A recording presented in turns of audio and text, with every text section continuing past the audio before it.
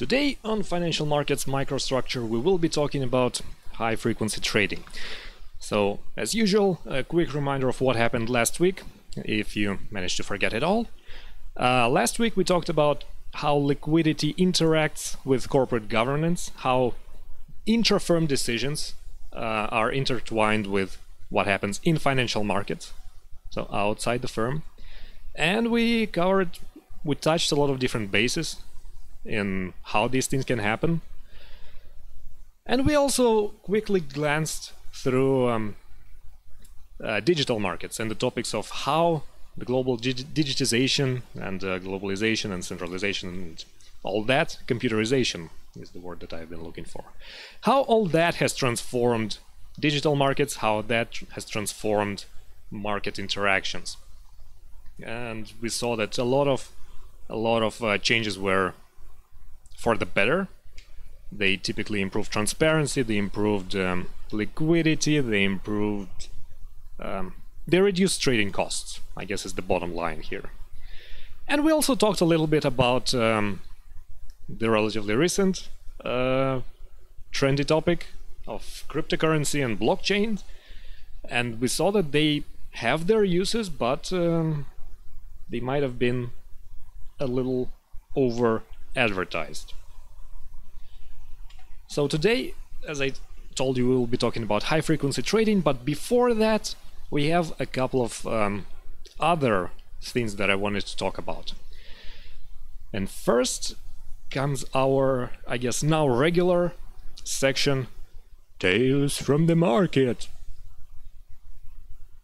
In particular, let us talk about what happened this Monday. I'm sure all of you know what happened this Monday, so I won't even tell you what it's about, but what it was. But you know, why did it happen? Why did it happen? What could lead to such a horrible thing? Okay, I'm trolling. Of course, I'll tell you what happened this Monday. This is what happened this Monday. So what you see in the graph is intraday price for the crude oil futures, 1 month forward future contracts. And if you see the price in this graph, this is not a dash right here, it's a minus. So it's minus $37 per barrel. This is the price at which oil futures were traded on Monday.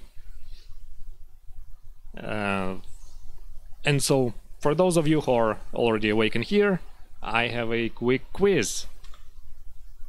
How could this possibly have happened? Why are these negative prices? Where did they come from? Was this due to algorithmic trading? As we talked last time, there are many cases in which algorithms screwed up. Or, you know, was it just a price that somebody posted as a joke and no one actually traded at that price? Or, you know, was this actually the price at which strategic human traders traded? Have some think about it and let me know. I did this in the wrong order again.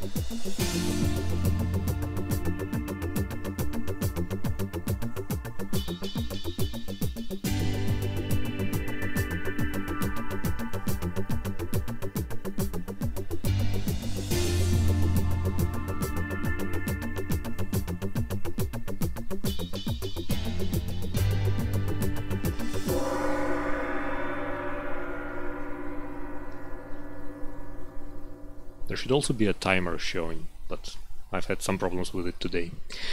So, we have people split between 2 and 3. It was actually 3, so contracts were traded at this price, but this was not an algorithm failure. So this was not one of those flash crashes that we talked about last time around. It was actually the price at which traders traded all of their stock.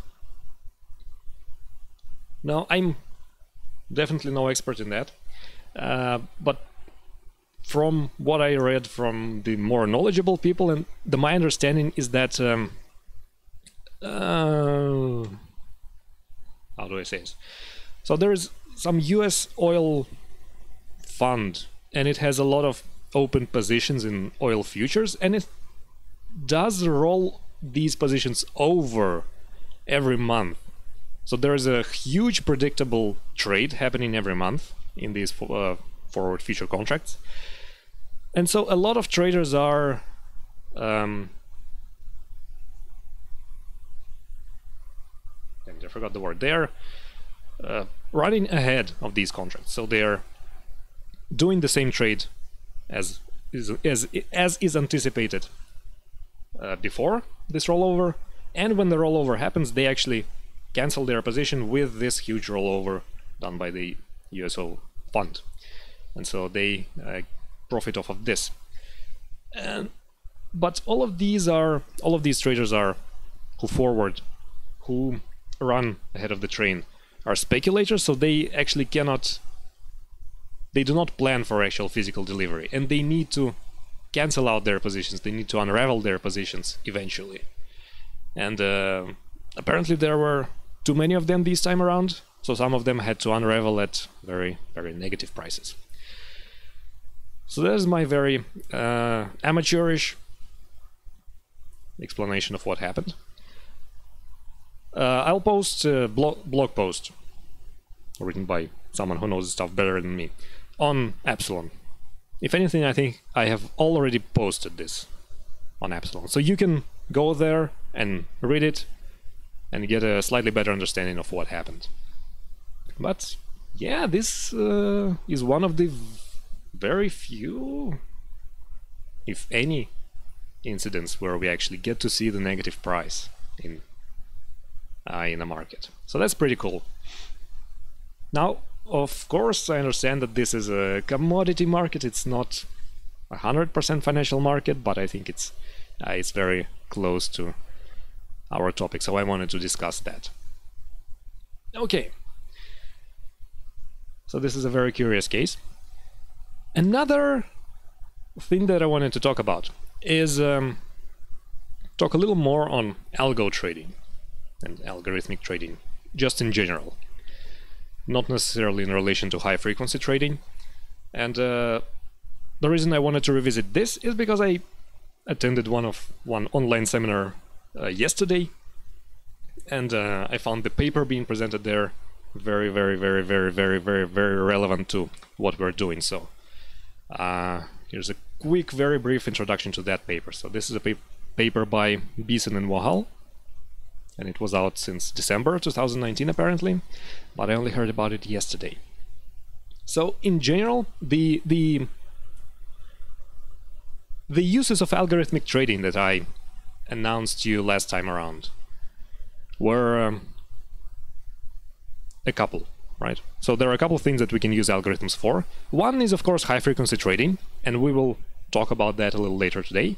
So the way we think about high frequency trading is that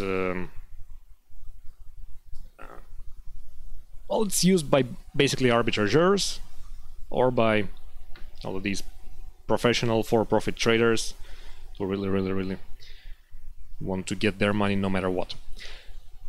And in general, I told you that these evil for-profit people are probably not the only ones who use algorithms, and larger, institutional, less active traders, maybe even retail traders, can still use algorithms to, for example, get some insurance or provide hedge through some automated algorithmic trades. But one thing that I did not mention last week and that we'll talk about today is that algorithms also allow for better execution of orders. Meaning, when you now want to trade to acquire or unravel some large position, you no longer need to split the order yourself into many smaller orders, because you want to stagger it over time. You may want to split this order across different exchanges to have smaller of a total price impact, right? So now you no longer need to do it yourself. You can let the algorithm do it for you. And so what these guys do in this paper is they got some data from, I believe, brokerage company, which actually executed a lot of those trades. And they get to see how these algorithms work. So they looked at for some pretty standardized algorithms that they claim is widely in use in the real world. And so these algorithms are typically used by these large institutional investors. So what we call uninformed traders, right? And so the value of this paper is to say that, the way we usually model the uninformed traders, that they just submit their order no matter what, may no longer be appropriate in our modern world, because these uninformed traders are still very sophisticated. They trade in very sophisticated ways using these algorithms. So, maybe we need to change our models. So for terminology, we'll say that an institutional investor submits some big parent order to the brokerage firm, and this parent order is split into many child orders by the algorithms. So child orders are the orders that the algorithm submits to the market.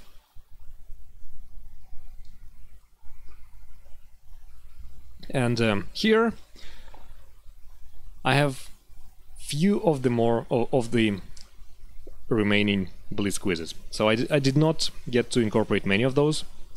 I was a bit short on time, but we'll have a couple more today. So try to guess how this splitting works. So what are the statistics that it produces? And if you're looking at the slides, then no peeking.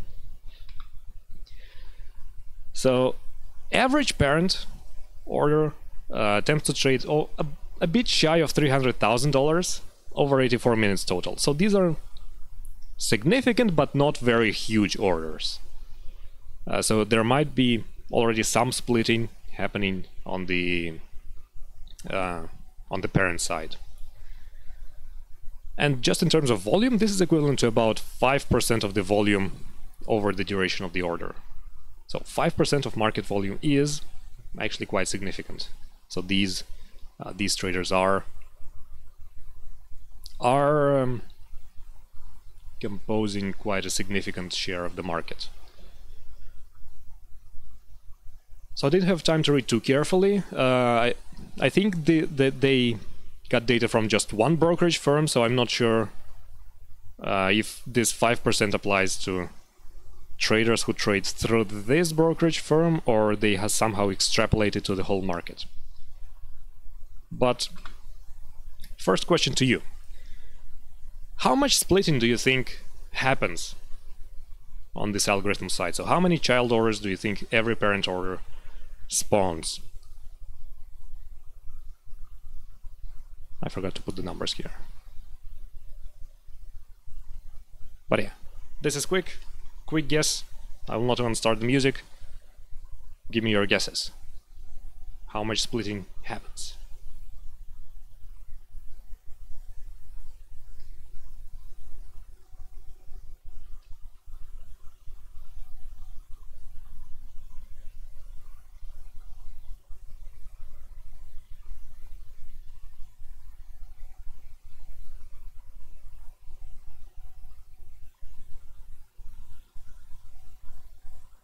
So we have a few answers that in favor of the last option, and one answer for 20 to 50. But the last option is actually correct. So on average, each parent produces 63 what they call runs, so 63 groups of orders, and each run has about 9 children. So that's a total of 500 something child orders per parent order. And that's kind of what I meant when I told that uninformed traders are getting quite sophisticated. So yeah, any given single market order is now split very heavily into child orders, and even uninformed traders are trying to minimize their market impact. Now there is another bit of inconsistency or misunderstanding on my side. So they say that each order is being attempted to be executed over about 10 minutes. So on average, these runs run about 10 minutes in total. I'm not sure I quite understand how it relates to these 84 minutes that they also claim. My guess is that these 84 minutes are on the parent side, so this is how long the investor is trying to execute this order for. So they give up after 84 minutes on average. They give up or they fill their order. And 10 minutes is how long the algorithm tries to do it for.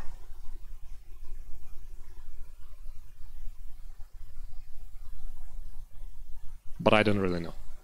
So you are welcome to actually go and give this paper a read. It's quite an easy read, and it's mostly just statistics. So they have a lot of curious stats and all of this. If you're interested, go ahead and give it a read. But I have another question for you in the meanwhile. Just for another wild guess at statistics. What do you think is the composition across market orders and limit orders in this child orders? So, in particular, what is the share of child orders that are market orders? Okay, the text worked now. I guess it does depend on the order in which I press the buttons.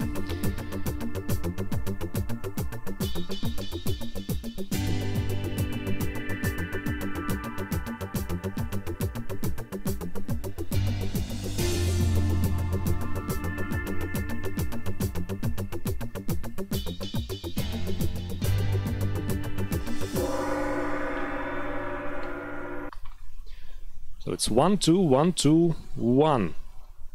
And close call, but it's actually 1. Of all those 300 million child orders in their sample, less than 0.4% are market orders. So that's actually something quite crazy. And this is even more interesting when you compare it with other class of uninformed investors that we usually look at, which is retail investors, because they use market orders about 50% of the time, or over 50% of the time. So, you know, maybe we should maybe we should really look differently at these different kinds of uninformed investors. Maybe retail investors are very different from these large institutional investors, even though both are uninformed. So for these large traders, about 80% of the orders are limit orders, and whatever is left are what's called peg orders. So these are also a special class of limit orders, but their price is dynamically pegged, so it's tied to the national best bid and offer, or basically to the market mid price. So peg orders say that I'm willing to buy at a price equal to mid quote minus $1, something like that, and vice versa. I'm willing to sell at a market mid quote plus $1. So these are also quite popular, as it turns out. And of the limit orders, about a quarter is marketable and 2/3 are passive, and the rest are inside the spread. Now this is a classification that we have not actually seen before, so let us take a quick look at that, because I feel like this is something worth knowing. So That's our standard ugly picture. We have one axis, which is the price. We have a bid and ask, and everything between them is the spread. So the way we usually think, or the way we thought about limit orders in this course is, when you submit a limit order, you either undercut. So suppose you want to buy something, right? So you're submitting a bid.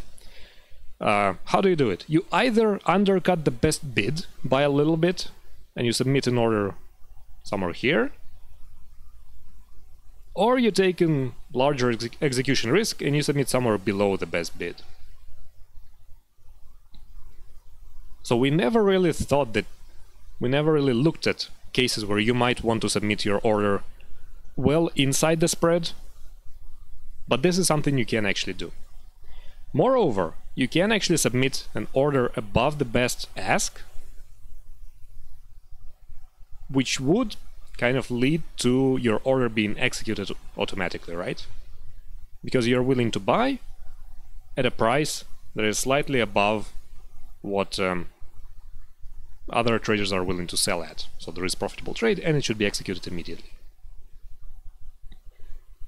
And so these are what is called marketable limit orders. So those that are supposedly those that create this overlap, this crossing. And the limit orders that we looked at in our course are called passive limit orders.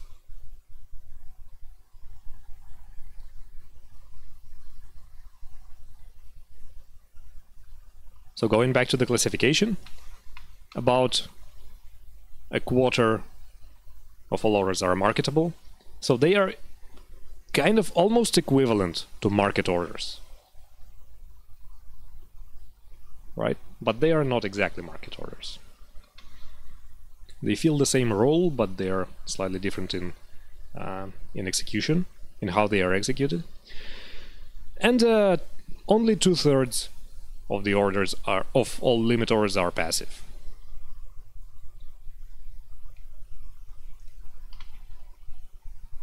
So another statistics that this paper provides is that many orders are unfilled even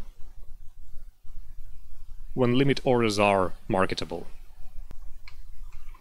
So even when there is this overlap, when it exists, your order might not get executed. This may happen for a variety of different reasons. It may happen because you submitted a dark order and there were some visible orders that outbid you almost immediately. Or it might be because you requested some minimal volume to be traded at this price. So you told the exchange that this order is not to be filled unless is not to be partially filled, but say it's all or nothing, or impose some other lower bound on how much you're willing to buy.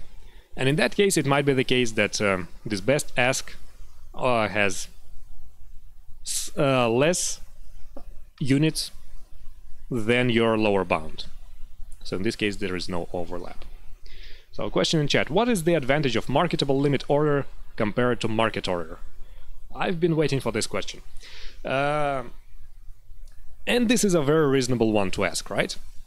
So why would you use one and not another?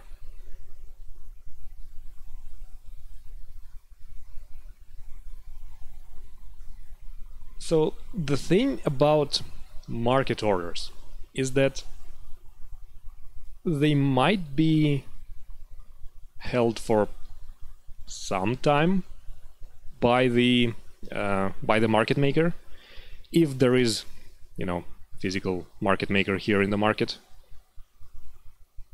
Or market order may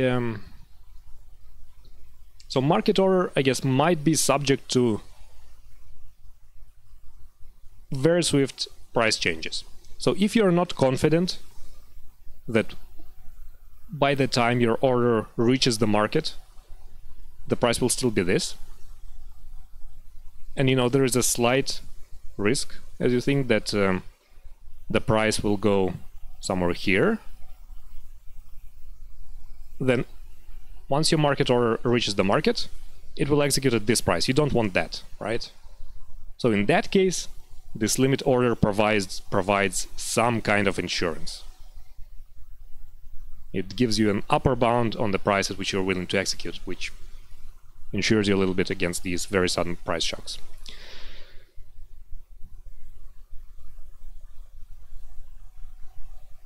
Yes, I guess in chat, you will at maximum pay the marketable buy limit order price, whereas a standard market order has the risk of paying a higher price. Exactly, yes. So exactly what I just said. So yeah, very good. In a sense, marketable limit order is a safer version of a market order. So it has implicit insurance in it.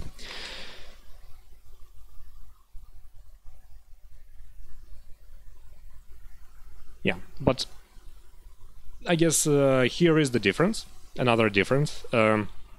This insurance comes at a cost. So even if your limit order is marketable, it may go unfilled. So you are incurring some execution risk even with a marketable limit order.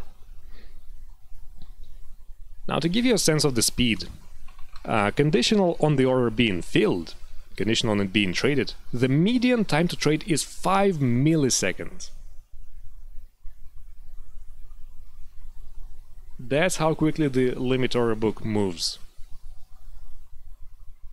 Orders are not staying in the book for longer than 5 milliseconds.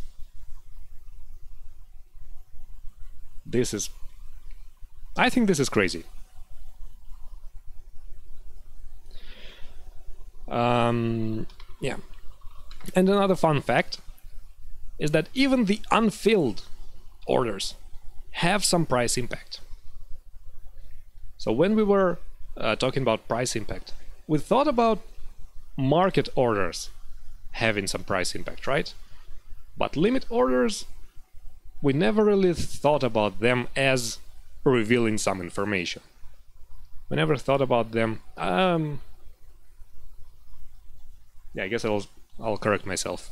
In Parlor model, we had a glimpse of how they could have had price impact.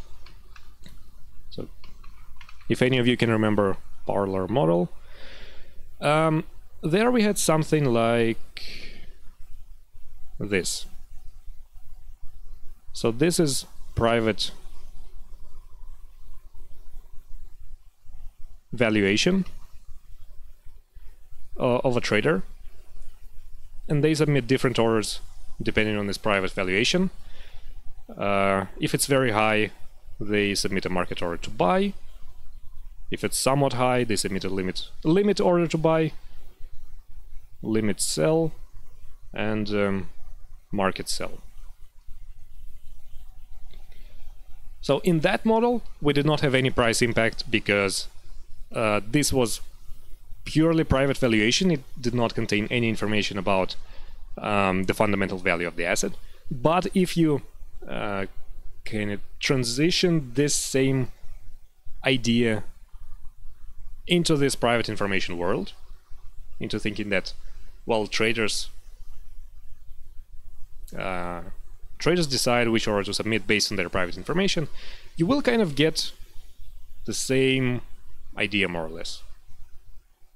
But then the limit orders will also have some price impact. They will indicate that the trader might have some minor but good private information. They think that fundamental value V is a little higher than the currently thought by the market, and vice versa. Limit order to sell would be a mild negative signal about the fundamental value. So limit orders could be informative in that world that we never looked at. And so the curious case is that even unfilled orders, so those that were posted and then cancelled, they have price impact. If I read the paper correctly, I think this price impact was even larger for unfilled orders. than it was for filled orders. So this I have no explanation for. And yeah, to get another sense of scale, this price impact was on the scale of seconds at most. So this price impact existed within a second. It was relatively small, 5 or 10 seconds after the trade. So that's how fast markets are these days. Once again, that's really just a very, very quick survey.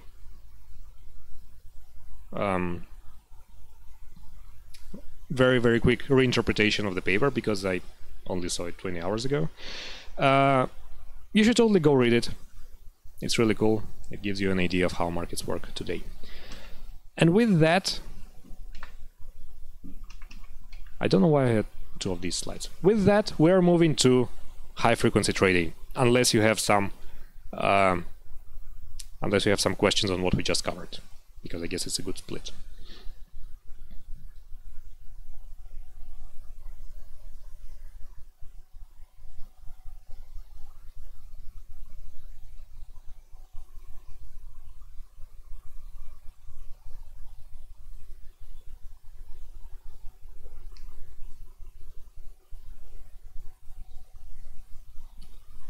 Okay, let's say there are none.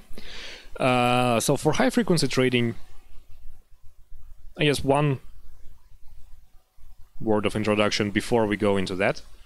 From this point onwards, we will pretty much exclusively be dealing with research papers. So we do not have the textbook anymore. All of the narrative will be based on papers. I do hope that slides will be clear enough, even if my narrative won't be. But you may be willing, it's completely normal, you might be willing to refer to the original papers as well at some point. So they may vary in how easy they are to read, but the general approach towards reading research articles, if you've not done it before that much, especially theoretical ones. So with the survey articles that I've given you so far, today and last week, those are pretty much plain text. They are like a book. You read them beginning to end, and that's it. But for theoretical ones, they usually contain a lot of excessive excess information that you do not necessarily need to get the main idea. So how you approach them is you start by reading abstract and introduction to get the general idea of what this paper is about. And so this is if you're doing reading on your own. But in relation to papers that we'll cover in class, I hope that lectures will kind of substitute at least some part of these abstract and the introduction. Then you quickly browse through the rest to get an idea of what is the general contents of the paper, just a bird's eye view of what's in there. And the most important parts that you actually need to read carefully are model setup, because you need to understand what exactly went into the making of the sausage, what assumptions are made in the model, and if authors are particularly honest, they might even tell you what the drawbacks of their assumptions are, so why these are good or bad assumptions, why these assumptions are good or bad. And once you've done that, you go to the results. So quite often the formal statements of the results, theorems and propositions, they might not be as informative as the surrounding discussion, because they just contain too much math. They, in a sense that they have 15 different variables within one statement, and if you're not reading the paper carefully, you probably don't remember what these variables mean. So, but if you read the surrounding discussion, the text around the results, then many authors will explain informally what this result means, what is the essence, what is the big point of a given result. And after that, to just fix the big idea about the paper, you read the conclusion, and you revisit the abstract and introduction with the new context behind them. So now you know how the model looks like, now you know how the results look like, so you can... It's good to refresh the knowledge of how authors interpret the big picture behind these results, and these big pictures usually contain abstract and introduction. So that's a bit of a methodological note, and this is a small intro to HFT. I guess we've done a lot of it earlier today and last week, but to reiterate, so HFT refers to computerized algorithmic trading at very high pace, and we just saw how high that pace is. And it's really prominent lately. Once again, we just saw that even the uninformed traders are using it these days. And if you're thinking about more informed traders, more professional traders, those whose life is the market, they are definitely using a lot of HFT. So it's so valuable in particular that they are willing to incur a very large costs, very large expenses to get that speed advantage, to decrease their latency to market. And I mentioned last time around this popular case when a whole new internet cable was laid between Chicago and New York, New Jersey, just to cut a couple of milliseconds off the latency, I guess it's clear, for Chicago traders to NASDAQ, to New York exchanges. So the number that I've not given you up to now is that high-frequency trading is estimated to account for over 50% of all trading volume in the US. So whenever you're trading against HFT, more often than not. It's a bit less widespread in Europe, but it still accounts for more than 25% of the trade in Europe. Now it's a relatively recent phenomenon, so while the traders have been using it for 10, 15, maybe 20 years, the academia moves very, very slowly, so we're still not quite certain from the scientific, so to say, point of view, what is the effect of high-frequency trading on the market. So should we really allow these traders to spend $300 million on this cable to get some profit? Or should we try to regulate HFT? And if so, how do we do it? So today we'll look at a couple of theoretical papers. Well, I guess one of them is half theoretical, half empirical. So we'll look at a couple of models that try to investigate this question. And they mostly look at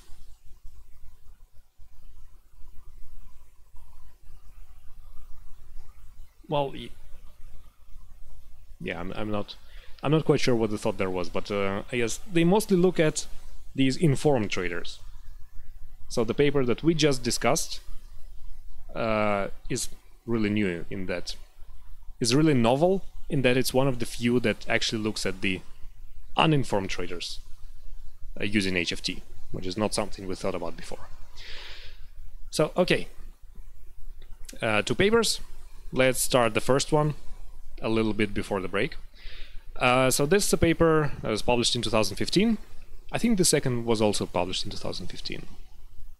So, just like 85 for the original models, 2015 was a good year for HFT models. So this is a paper by Bie, I guess that's how the surname is pronounced, Foucault, that we all know and love, and Moina. Maybe I should not try to pronounce French names. So this model develops a very simple model of fast trading and endogenous choice of trading speed. So it tries to really get to the core concept of what is the advantage of fast trading and what are the investments that traders are willing to take in order to become fast. So this model goes as follows. We have a continuum of profit maximizing institutions. They all have 0 endowment, they have 1 unit. It's a 3-period model, and we begin by looking at the last 2 periods. So forget there is period 0 for now. Let's say there are 2 periods, 1 and 2. Asset value for each trader is given by UI, which is composed of the fundamental value V and the idiosyncratic component YI. So it combines kind of both approaches to heterogeneous valuations that we've seen so far. We're gonna take a very simple, very binary version of this model. So we'll say that the fundamental value V can be high or low. So given that ex-ante market valuation is mu, the true value V is either epsilon above or epsilon below this mu. This happens with equal probability. And well, at the very end, everyone gets to learn this V and get the payoff connected to this V. The private value is also binary. It's either high or low. I will say it's high if it's delta, it's negative, it's low if it is minus delta. It's also equal probability, it's independent across traders, and it's independent of the fundamental value V. But all investors get to observe their YI before they trade. So it's observed at the beginning of period 1. Trading in this model occurs at, I guess, at the end of period 1. It's always difficult to work with these 1-2 period models because there is still a lot of timing within these periods. But trading occurs at the end of period 1, after everyone knows YI, but when at least some traders still do not know the V. I'm saying some because we will have 2 kinds of traders. So we'll have fraction alpha of the institutions that will make an investment at this period 0 to become high-frequency traders. And in this first part of our analysis, we'll take this alpha as given. So we will analyze periods 1 and 2, and then we'll look at these optimal investment decisions. So we'll call these HFT traders fast institutions. So those who invest will become fast, and those who do not invest remain slow. This is our labeling for today. The speed gives you 2 advantages in this model. One advantage is that you get to learn V before the other traders. So fast institutions get to learn V before they trade. So they learn it at the beginning of period 1. And slow institutions do not get to do it. So they do not know V until after the trades conclude.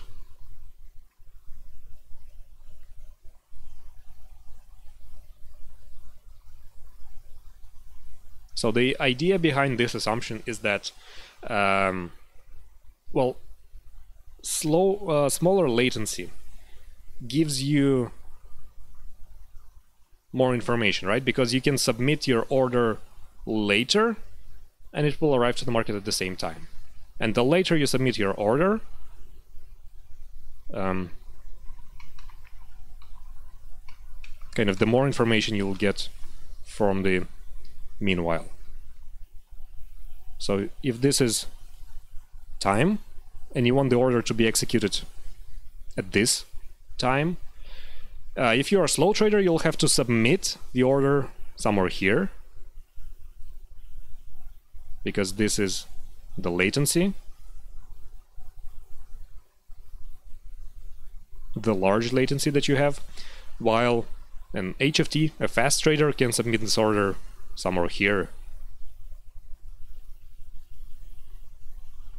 So they have smaller latency, they can submit the order better.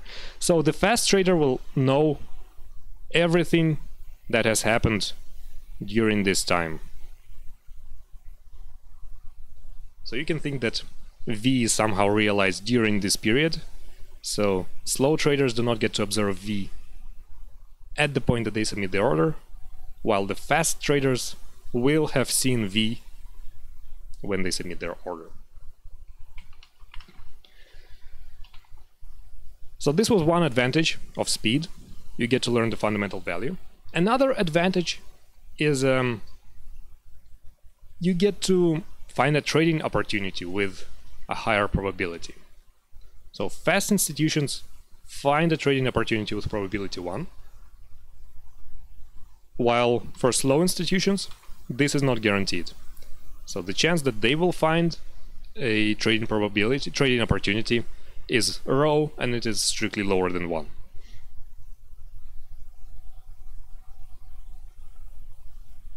Now this assumption is a little more difficult for me to justify. Why can speed give you trading opportunity with a higher probability? I guess it is also the case that you get to see more of the limit order book if you submit your order at a later date.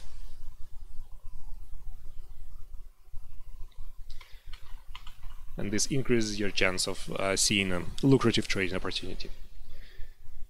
So this is, in a very reduced form, a search model, and we've seen one or two of those before.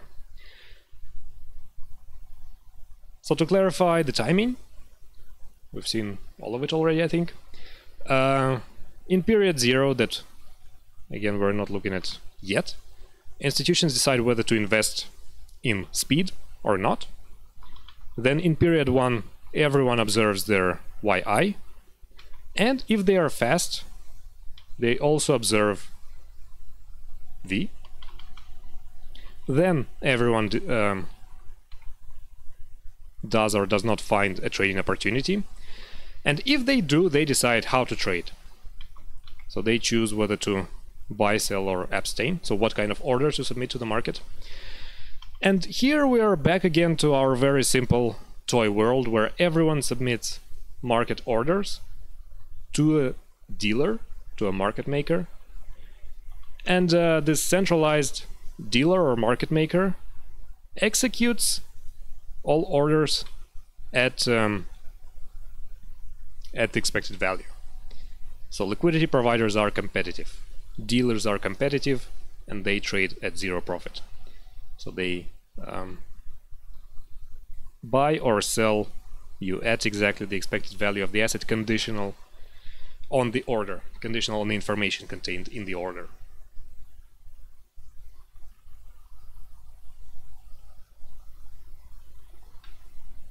All right. So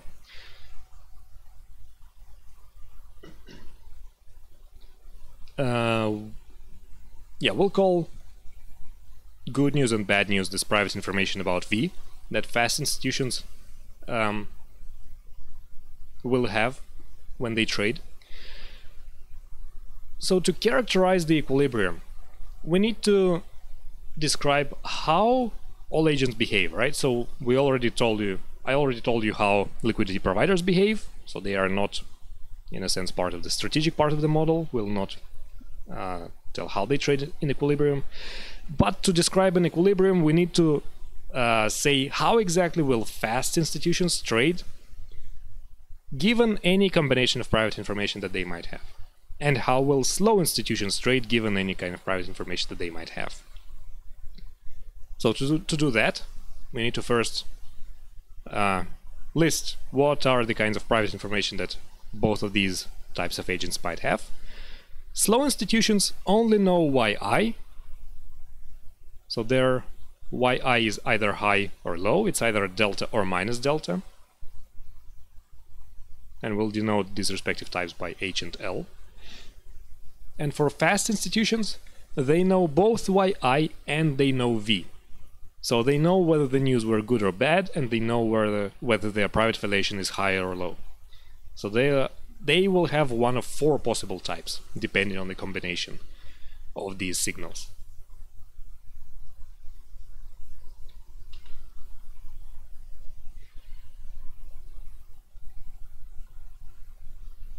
So let's get to solving this model.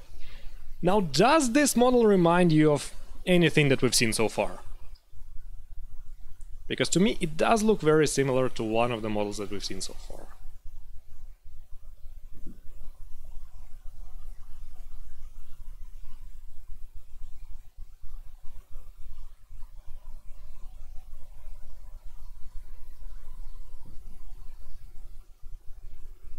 So to me, it reminds a lot of the Gloston-Milgram model.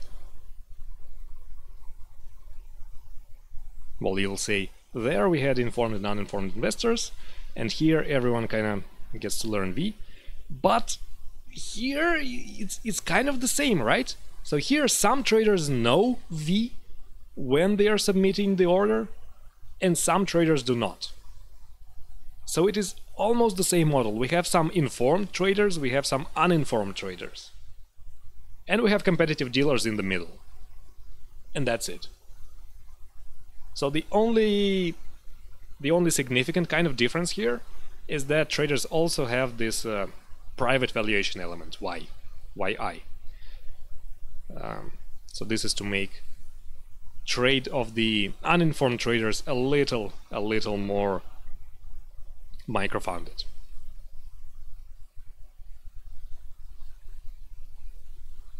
So we can solve this model more or less like we do Gloston-Milgram model. In particular, if alpha is 0, if there are no fast traders in the market, this would mean that nobody knows V at the time of trading, and so all orders will execute at the mid-quote. The order flow will be completely uninformative. So that's the good but kind of boring case, and let's suppose that alpha is positive, so there are both fast and slow traders in the market. We will denote trading strategies by betas. So beta Fj is the probability that a fast institution of type J decides to buy.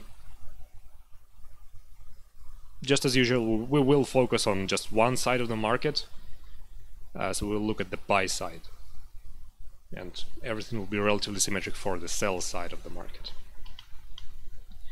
And here J is one of the types that we just looked at, so one of the 4 types. Beta Sj will be the probability that the slow trader buys the asset, decides to buy the asset, given their type J. And their type J is one of the 2 types, so high or low private valuation. Now we can already say something about the very extreme types. So we want to look at equilibria in which there are no, in which trade happens. And like in Gloston-Milgram, we will have an equilibrium in which the spread is prohibitively large, so that no one decides to trade. No, sorry, we did not have that in Gloston-Milgram, because there we assume that uninformed traders would always trade. So okay, we do not have it there, but we will have such an equilibrium here. But this equilibrium is boring, and we do not want to look at it. So we want to get an equilibrium in which trade happens, in which the market is not deadlocked. So let us look at the most extreme types. The fast traders who know that the asset value is high, who have received good news, and they have high private valuation, they have the highest possible valuation for the asset. So if anyone will buy the asset, it's these guys. So if there is trade in equilibrium in the market, then these types must be buying the asset. Symmetrically, fast traders who have low valuation and they know that the news are bad, that V is low, they have the lowest possible valuation for the asset. Which means that in a kind of a symmetric equilibrium, they will be selling for sure. Right? So they will be not buying. And their beta will be 0. So we have guessed 2 strategies out of 6. We need to find out the remaining 4 to characterize the equilibrium, and then you will also need to verify that, these strategies that we have guessed are optimal. We will not do that in class, but that's part that you would need to do if you're doing things rigorously. So at this point we have 4 strategies left. We do not know what they are, we'll just call them betas. And given these betas, given some betas, some equilibrium betas, we can calculate the equilibrium price.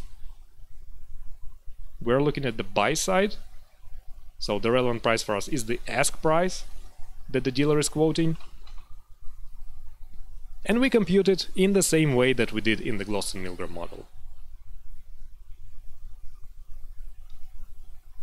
So this fraction, let me try again, this fraction in the numerator and the same part in the denominator is the probability of receiving a buy order from a fast trader, who is the equivalent of the informed trader in our model.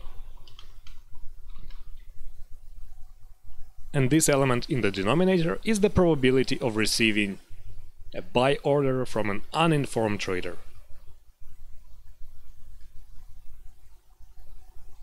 So the big fraction then is the conditional probability of the trader being informed, conditional on the dealer receiving a buy order. So it's the probability that a buy order comes from an informed trader. Again, perfectly same as in Glosson-Milgram model, it just takes a little bit more effort to derive these fractions, these probabilities, but not that much. Okay, so we have this ask price. This is the conditional valuation of the asset conditional on receiving a buy order, so this is the price that the dealer will quote. How will traders behave? So who will trade?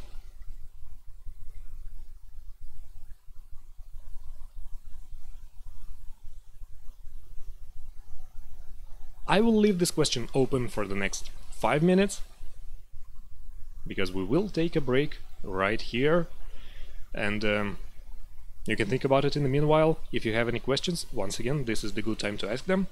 I will see you in 5 minutes.